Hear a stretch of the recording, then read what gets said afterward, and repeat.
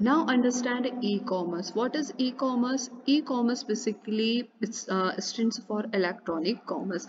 Before proceeding to our PPT, our slides, first we understand what is electronic commerce. If you want to do business on business using internet, that terminology is known as a word electronic commerce, or you can simply say that e-commerce in a small and caps, whatever you want to write. In this e-commerce, if you want to do any kind of a business, any business consists of either buying or selling.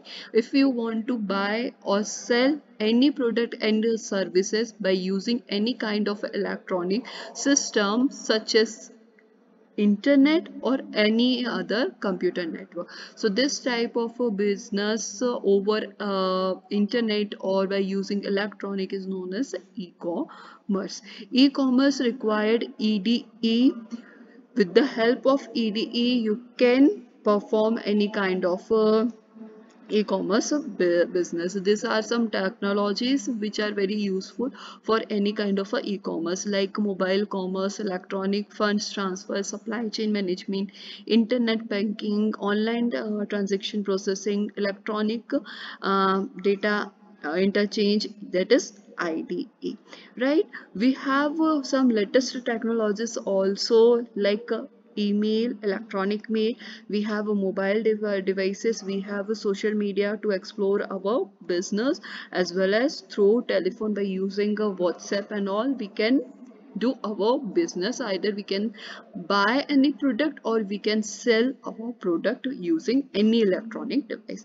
Electronic commerce is basically considered as a e-business, and it's a sales aspects because we want to sell our product, and it also consists of a data which is useful for financing as well as a payment aspects of a business transaction. We have lots of we categorize electronic commerce into many parts, like business to business, business to consumer, business to government, or business to business. So now understand one by one what is a business to business. If we interact, if we do any business between two business person, like a manufacturer or wholesaler, or you can say that a wholesaler or a retailer, that means this wholesaler and retailers are two businesses, and if we conduct any kind of a business between two business holders, that means that that category is known as a what, a B2B, or you can say that a business to business.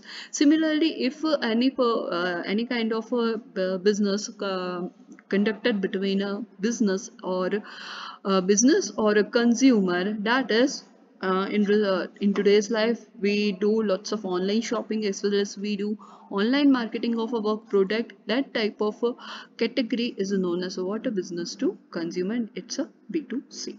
Next is a business to government, it's a B2G. If we do business with the government of India or any country, that type of a category is known as a what, a B2G. Basically this category provides us lots of selling of products as well as services and information to government, either government agency. Next category is a consumer to business. It's a very important. If anybody, any consumer want to do electronic commerce with a business person, that category is known as what, consumer to business, right?